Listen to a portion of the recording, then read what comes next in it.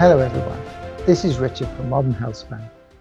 As bioavailability is always a big question when taking supplements, we are looking for other formats that will give us better results. With this in mind, we have recently been investigating liposomal formats for our supplements. Today I'm going to walk through what we have found, what are liposomes, what benefits do they confer, and what data is there available.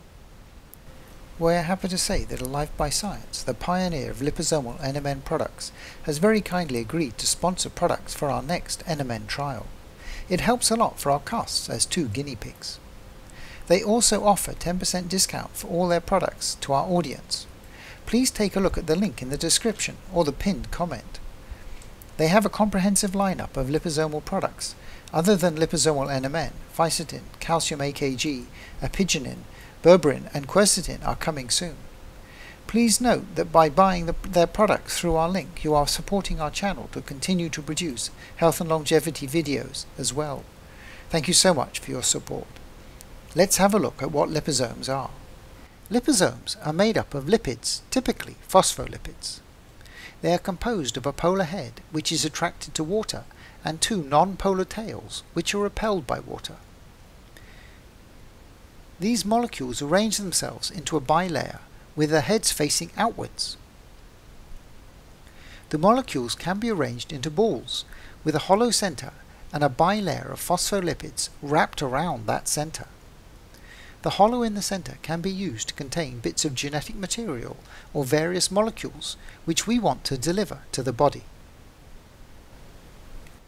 The surfaces of the liposome can also have various chemicals attached to improve the delivery. For example, polyethylene glycol, or PEG, makes it more stable and resistant to the immune system and processing by the liver, while some of the others help target the liposome to the correct kind of cell.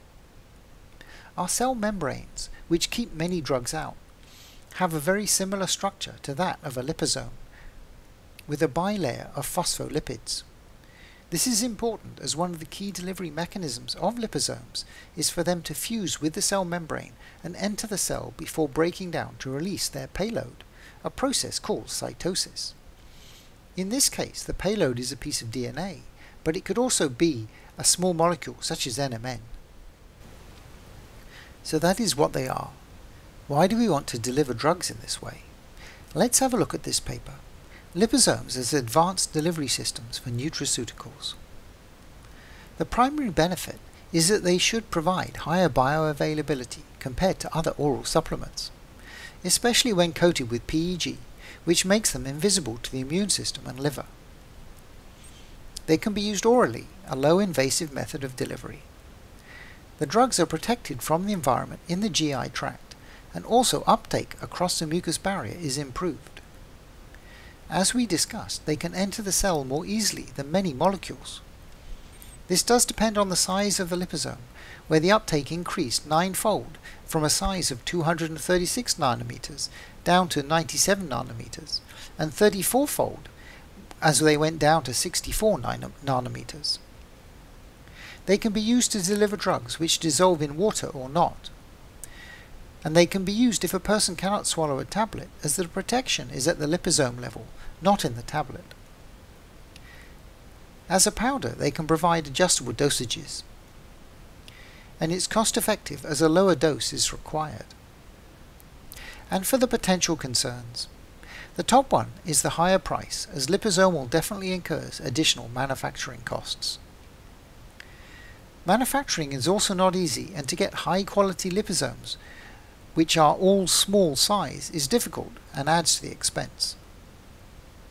Liposomes can be unstable and increased intracellular delivery if this is not the target. So that is the theory. What do we actually see in terms of in vivo data? For that, we will have a look at this paper, Bioavailability of Polyphenol Liposomes, a challenge ahead. These are an example of the polyphenols in this review paper, which include fisetin, quercetin and resveratrol. Here are the studies that they included in the review, and we can see that for fisetin and quercetin they specifically mention improved bioavailability. This is the graph from the fisetin paper. showing the increased serum quantity of fisetin with liposomal over free fisetin. The dose was, however, much smaller for the liposomal fisetin, leading to a 47 times more availability. In this case, the delivery was via injection, but we can still see that the liposomal fisetin was in the bloodstream for longer. This slide is from a different paper, looking at vitamin C concentrations in the blood when it is taken orally as either a solid or a liposomal form. Again, we can see liposomal form had a higher concentration than non-liposomal. So based on this, we think that liposomal seems to have promise to address the bioavailability questions that are raised about supplements such as NMN. I hope that you found the video informative. Please do hit the thumbs up button, subscribe to our channel, and hit the bell button for any new video release notifications. Thank you so much for your kind support. I wish you all well and will speak to you again soon.